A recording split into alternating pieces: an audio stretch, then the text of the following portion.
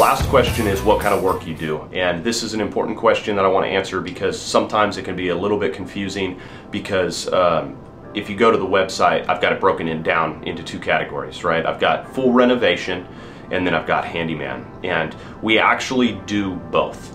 Now, what I am trying to do is have a specific team that only does the handyman category worth of work, and then my primary team being just the full reno. But right now we're in a growth period, and so I have my primary team that's actually doing both. But the handyman tasks, again, like I said in the scheduling question, the handyman tasks are only booked when I have opportunity to do multiple handyman tasks on one day that does not interrupt my primary customer's job. And so the question is, what kind of work do you do? We do full residential renovation. So we do kitchens, baths, flooring, sheetrock, bedrooms, paint, concrete, patio covers, room additions, bathroom additions, different types of flooring finishes, you name it. If it's residential construction, we're doing it.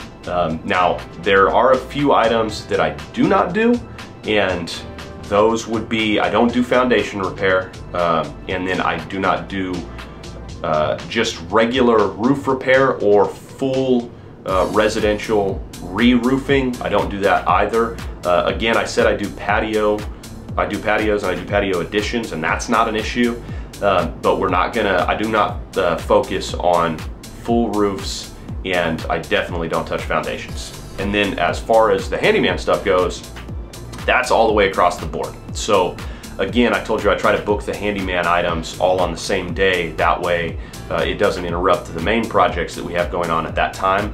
But we'll do anything from, you know, painting a single room or a single wall, to hanging TVs, to, you know, running low voltage HDMI cables behind the wall for TVs or game systems, small flooring projects, small tile projects, outdoor projects like fences or replacing pickets or replacing fence posts.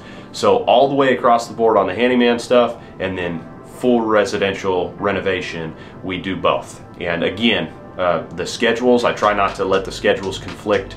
So if you're booking a handyman job, which you can do straight through the website, then what I'll do is I'll usually get a hold of you, and we'll make sure that that's on a day that I've got other multiple small projects going, so that I can just knock it all out at the same time, as opposed to, you know, booking a small project here and booking a small project here and booking a small project here, all while I have a big project. Because again, I don't want to take the focus away from the main customer that I've already committed to, right?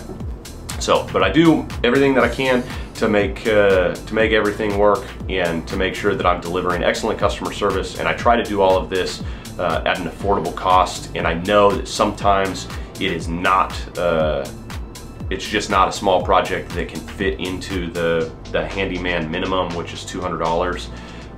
But that being said, if there's other things that you can add to it, so say you're mounting a TV, which normally I'll charge 80 bucks to do, but we've got the $200 handyman minimum, usually I'll ask you, hey, is there anything else that we can do for you while we're there?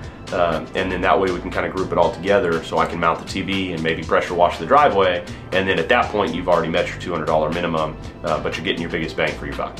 So I hope that this was beneficial. I hope it answered a lot of questions that you might have for me as a contractor before I start work on your house. And from this point, I would love to see your face, and I would love to do an estimate for you. And I would absolutely love to earn your business, because that's what we do. We're project junkies. Let's get after it.